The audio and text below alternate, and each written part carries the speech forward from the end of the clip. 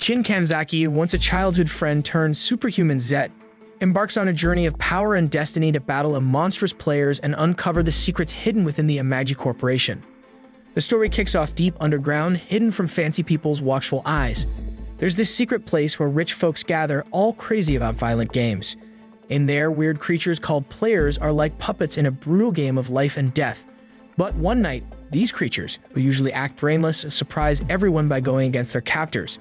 It turns into total chaos and every human there ends up dead, except for 2 people. In the middle of all this craziness, there's Dr. Goru Kanzaki, who's got a tiny baby in his arms. He's running for his life. Now in today's world, we're following 2 couples as they walk through town, talking quietly about a scary serial killer causing trouble.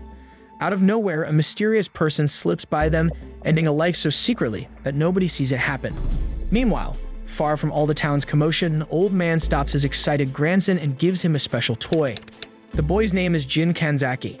He's not sure about taking the toy, but his grandpa insists that he carries it with him on their patrols like a symbol of justice.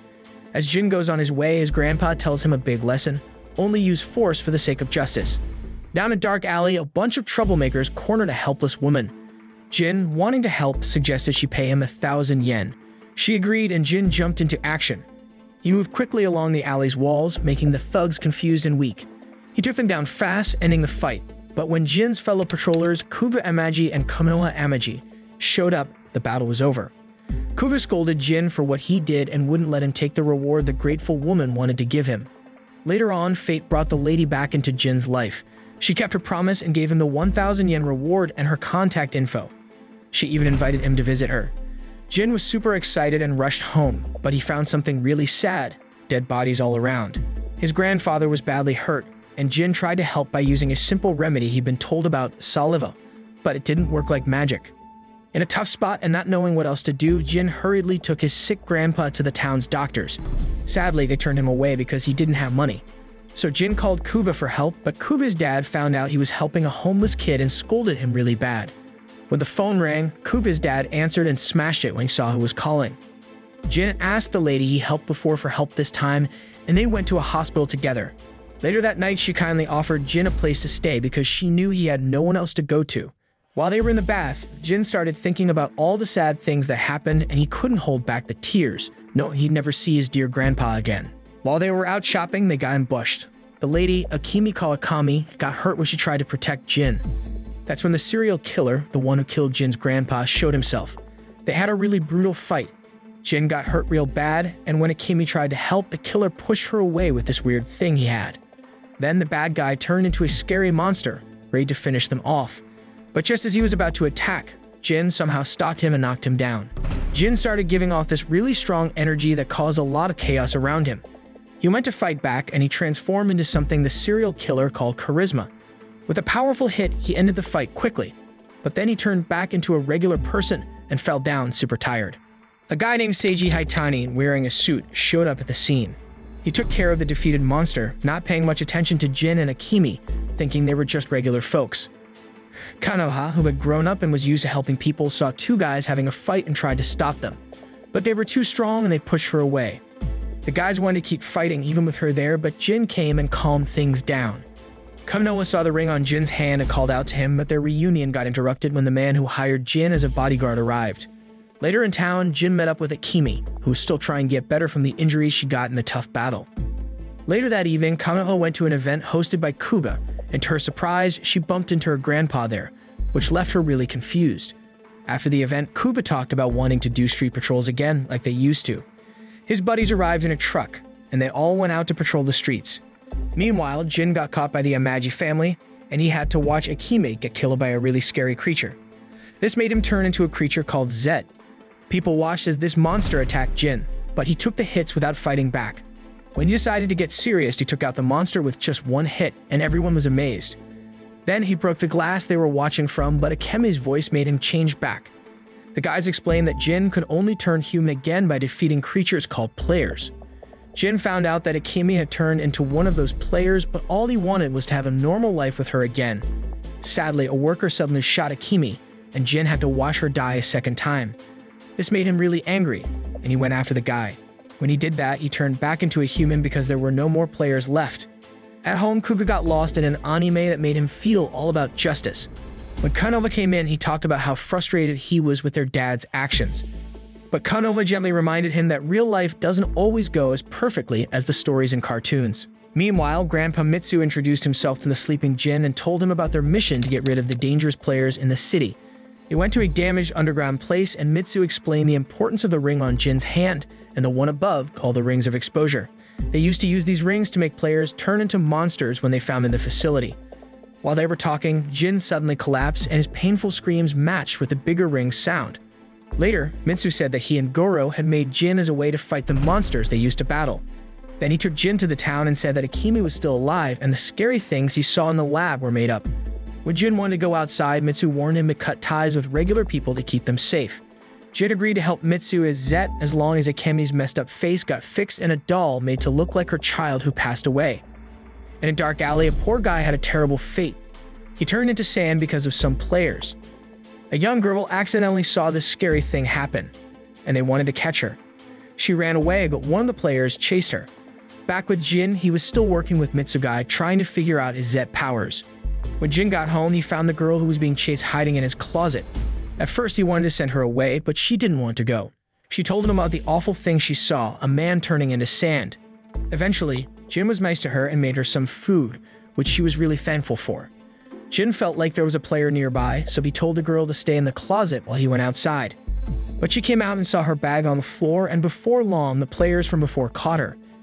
Jin hurried to help her and said he'd do it for 10,000 yen. She said yes, and Jin quickly took down one of the bad guys. While they were fighting the other players, they used some stuff that could dissolve anything it touched. Meanwhile, the people watching Jin knock out the girl who was their hostage. Out of the blue, one of the players turned into a monster, and his two pals left him because he broke their rules. Jin started fighting the player in his human form, but the big monster had him cornered. The monster grabbed Jin and started turning him into sand. But Jin found some inner strength and pushed the monster away. He changed into Zet and beat the monster, tearing it apart. Mitsuve got worried because Jin didn't change back to his human self, and the player was still alive in a tiny form. Then a person in white clothes called a sweeper found the hidden player and killed it, like they do with all players who turn back. The sweeper wanted to get rid of Jin too, but stopped because he couldn't tell if Jin was human or a player. That's when Seiji showed up and said he was an evil, a member of the special kind. Jin asked Seiji who he was, and that's when things got confusing. The next day at Jin's place, the girl told her name was Hanako Tanaka. Jin said she should leave the next day, and they argued about it. Somewhere else, Kuga was in a secret place where his dad's helpers made a special suit to make him super strong. Kuga didn't like it and complained about the color and not having a symbol on the headpiece. On his way home, he met a mysterious person who wouldn't say who he was. This person liked Kuga and had a strange offer. He showed a video where Hanako was thrown into a pool and left to almost drown. Kuga had a tough choice to make: save his sister or save 3 other people who were also in danger. Kuga rushed to the school and found his sister safe, but because of his choice, 3 schoolgirls didn't make it. While Jin was walking with Hanako, they bumped into Konoha and her friend. Hanako noticed there was something between Jin and Konoha and got all clingy with Jin. Jin wanted Konoha to leave quickly and went away himself, but he sensed a player nearby and left Hanako behind. He hurried to find Konoha, who got kidnapped by a player who wanted to fight him. Konoha and her friend were tied up and washed over by a big monster. Meanwhile, Kuga met the new Alphas, and Konoha managed to make a desperate call for help before they broke her phone. Kuga put on his superhero suit and went to help Konoha without any doubt. In another part of the city, Jin was getting beaten up real bad, and he couldn't turn into Zet. The player who took Konoha changed into a scary monster in front of her, and she was really scared and shaking. But Jin's Zet powers were getting stronger, and he found the strength to hit back hard and turn the situation around. Jin started looking for Konoha and finally found her. While trying to rescue the girls, he got attacked from behind by Shu and his copies. They had a big fight, but Jin was losing again. Just when things looked bad, Kuga came down from above and shot a powerful laser that defeated the monster. Kuga quickly got Konoha and her friend into his helicopter, but there was a problem. The helicopter couldn't fit everyone. Kuga, who was from the Amaji family, thought about staying behind, but the others said no way. Hayami tested Kuga's decision-making by asking him a tricky question. If he could save 1 person but 3 were drowning, what would he do? Trying to save all 3 might put their lives at risk. The question made Kuga think, but Jin encouraged him to stay strong. He let Tomomi take his place on the chopper. Meanwhile, Jin, who was hurt, found the people from the slums he used to protect. They were ready to help him, but Jin told them to run because their enemies weren't regular people. They were monsters. They didn't listen and faced the monsters bravely. Right when they were in big trouble, Kuga came and shielded them, giving them a chance to escape while he faced the little monsters with determination. Seiji got disappointed with Jin because he thought Jin wasn't doing well, so he decided to become Jin's mentor. He wanted to teach Jin how to turn into Zet without getting hurt. He did something daring by putting a special ring into Jin's body, and it merged with him. In a short time, Jin started to turn into Zet. But it wasn't the usual white Zet. He changed even more and became a strong red Zet. Jin was amazed by this new form and felt like the body he had wasn't really his anymore. At the same time, Kuga killed the main player by shooting him in the air. The player got mad and turned into a monster with more power. He thought he was really tough now and faced Kuga, who switched to using a blade. Shu tried to run, but Jin caught up with him. Something strange happened. Shu started to change back because of Jin's ring. Jin and Shu fought really hard, and Jin was winning with every hit. But before finishing Shu off, Sigi came and said he used Shu to make Jin turn into the red Zet. Even though Shu was really angry, Jin ended him and got rid of all his children, so there was no more trace of him. Then Jin went up to Seiji and asked him why he did what he did. Seiji said the ring wouldn't make him go backward because he was a high-level evil. Jin tried to attack him, but Seiji avoided all his moves and left. Meanwhile, in Kuba's tough battle, the player was winning. But when Kuba heard that Konoha was safe, he got his determination back. The player's attack suddenly stopped because Jin came and hit him from behind. The two friends teamed up against the player, who had called a bunch of little ones to help him. They fought against these little ones and pushed the player into a 2 versus 1 fight. But then something weird happened. Jin's body froze and the little ones got back into the fight. The thing that Seiji put on Jin's chest broke and he turned back to normal from being red. Jin told the player that he was just being used by Seiji, who didn't care as long as he could keep killing. Right then, Kuga grabbed the player from behind and Jin got his sword back. Together, they fought off the little ones and defeated the player without any more problems. Afterward, Seiji met with the evil leader. They talked about how Seiji got involved with the players and then turned the conversation to Zet. In the hospital, Kuga met Jin and learned everything about the players and Jin's transformations. Kuga found Zet really interesting and gave Jin a superhero name, Zetman. In the lab, Jin got surprising news that his grandpa, Goro, was still alive. They went to find him, hoping to figure out how to become the Red Zet. But what Jin really wanted was to be with his grandpa again. When they reached Goro, Jin saw a really sad thing. Goro's brain had been brought back to get information from it, and he was in pain and awake. Jin felt really bad for him, so he decided to turn off the machines and let his grandpa find peace. Seiji had a bold plan to get a pendant with a red stone from the Amaji mansion. He sent a spy who looked like Jin to Konoha's room to take it by force. But right when she was about to give it up, a helicopter outside the mansion disrupted their plan.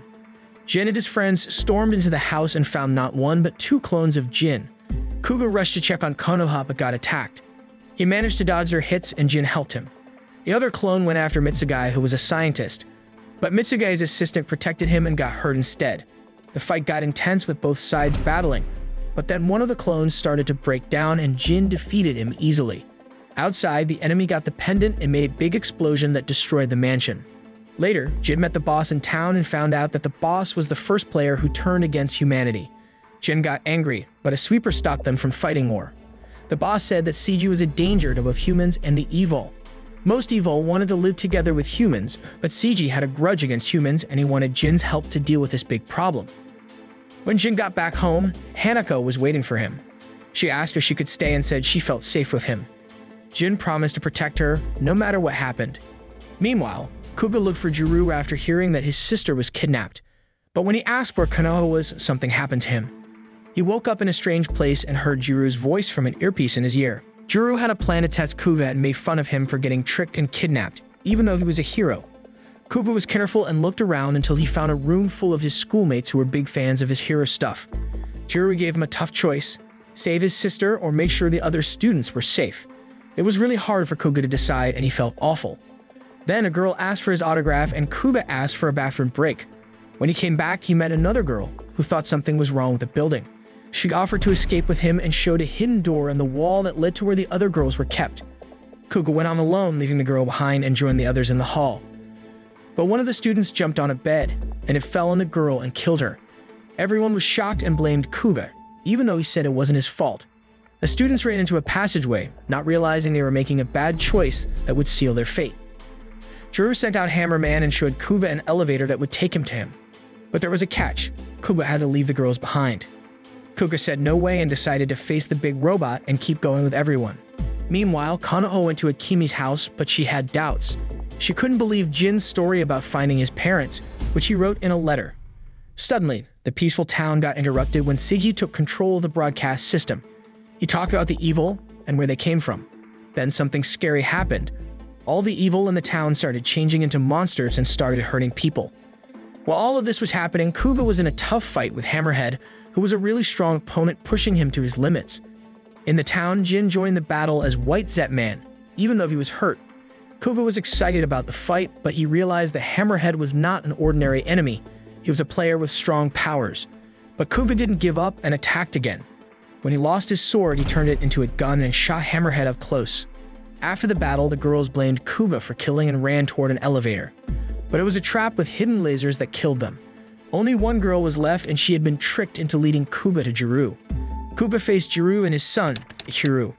Ichiru talked about justice, but Juru revealed that Kuba had hidden reasons for doing what he did, using justice as an excuse to be violent. As things got more intense, Juru transformed into his true monster self, and so did Ichiru. They said they were once humans but gave themselves player powers after the underground arena incident. While this was happening, Kuba's friend Hayami revealed himself as a player and shocked everyone during a live press conference. Juru wanted Kuba dead, but Hayami had a different plan. He wanted to make Kuba a hero and make him kill his own father. Kuba got really angry, took back his weapon, and killed Hayami and Juru before they could trick him. Later, Seiji and his fellow evil interrupted the press conference, and President Anmay couldn't stop them because they were too strong. Jin came to fight Seiji but got beaten up really bad. Seiji even stabbed Jin's heart and made him turn back to normal. He showed a stake made from the red stone and wanted Jin to become a true player.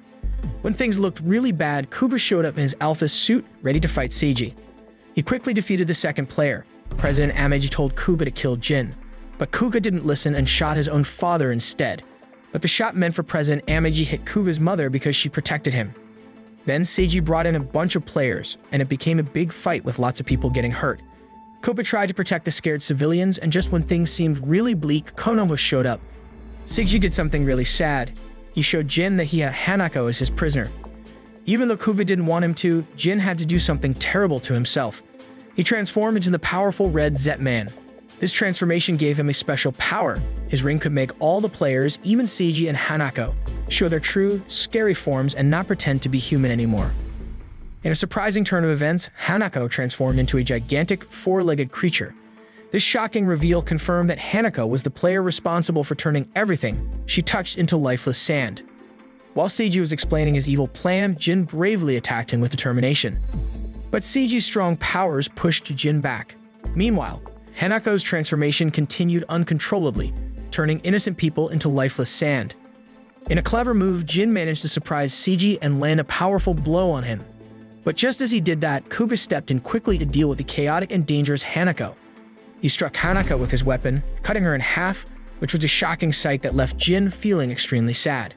While Kuba struggled in a tiring battle against Seiji, Konoha and the detective watched as Seiji's attacks took a toll on Kuba's protective suit. Kuba was exhausted but determined, refusing to give up even as Seiji pinned him down. Seiji offered Jin the chance to finish Kuba off, but Jin surprised everyone by turning his attack on Seiji instead.